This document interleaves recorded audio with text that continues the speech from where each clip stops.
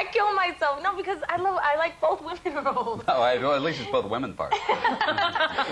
Sue Wong Fu, she could do the whole thing. Right. You never know. Now, are you doing another film right now? You making another movie? No, actually, I'm working on my album right now. Excuse me? Yeah. Casually mentioned that. You have an album? Yeah, no, it'll be out in January. Now, you actually sing? Yeah, I sing a little. No kidding. Yeah. You didn't sing in the Selena movie? No, actually, you know, that movie was sold, the father sold it, her father, with, that they would use her voice. Right. Well, what kind of music are you going to sing? It's going to be a mix. It'll be a pop album, but Really? it'll have, like, R&B and dance, but it will have a bit of a Latin flavor to it. So you're going to take some time off, then, from doing films? No. No. I'm doing it all. Oh, yeah, you're just going to squeeze it all in? Yeah, somehow. Were you nervous shooting a gun in this movie?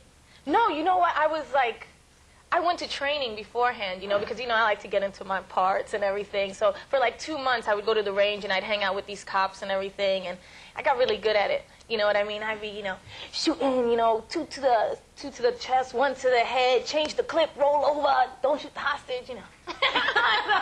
I got into it. It was fun. Like a video game, only real life. Yeah. Yeah. I only shot a gun once. I was at a comedy club, and this guy had target things in his backyard, and it was really frightening to me. It is. Well, the first bullet you ever shoot, it's like, you know, you realize the power of a gun. Exactly. But once you get into the sport of it, you know, you're not shooting someone or being violent with it. It's like target practice, you know. Yeah. Unless it's like shooting a bow and arrow, or, you know what I mean? It's like sport. Yeah. Did the guys treat you all right? You were pretty much the only woman. I am the only woman in the Yeah, pretty much.